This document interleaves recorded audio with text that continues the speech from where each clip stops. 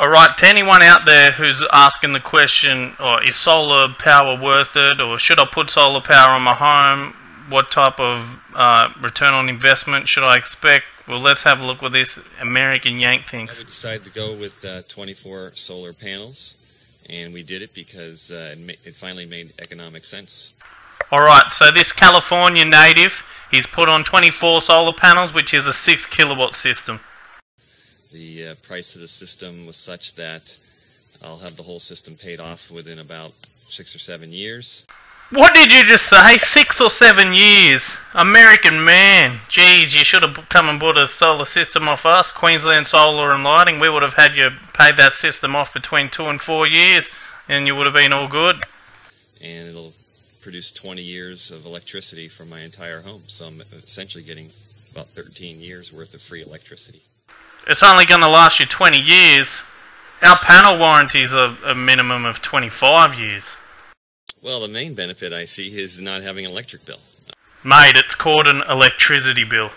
I'm only billed once a year, and it's very possible, given the size of my system, that I won't have any bill at all. I'll actually get a check from Edison back. Okay, so that's generally not going to be the case anymore with the large feed-in tariffs gone now.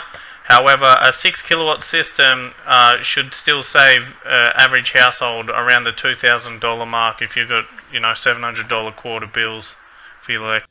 Well, there's a lot of benefits to going solar. Economic is the first one, but also it's green energy. All right, Cheech, we get your point. I can now use electricity and not worry about polluting the environment in any way. It's completely renewable. Every time I have a hot day, I feel better. Yeah, mate, because the aircon bill won't be massive anymore.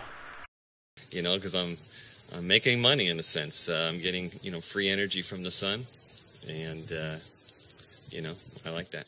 Yeah, mate, I like it too. There's no need to be paying electricity bills anymore, not when the sun can do it for you. You see, I have the digital meter, and on the digital meter you can see that my arrow is going to the left. With the older meters, it would spin backwards if you were producing more energy than you were actually consuming. Pretty cool, hey? Pretty much how it works in Australia. However, the difference is we get paid for our excess power produced. So right now, here it is, 1 o'clock. Sun's out. My meter is going back actually pretty fast right now, so I'm using a lot more. I'm making more energy than I'm using right now. Alright, mate, that's enough out of you. Yeah, we get it. You've probably had your system installed it's a week old. You're excited. It's a new thing. It's a novelty. You sound like all our customers. Good stuff. And yeah, you're right, 1 o'clock is peak production. So I hope we've explained it all to you. And any further questions or you want a quote, give me a call or send me an email.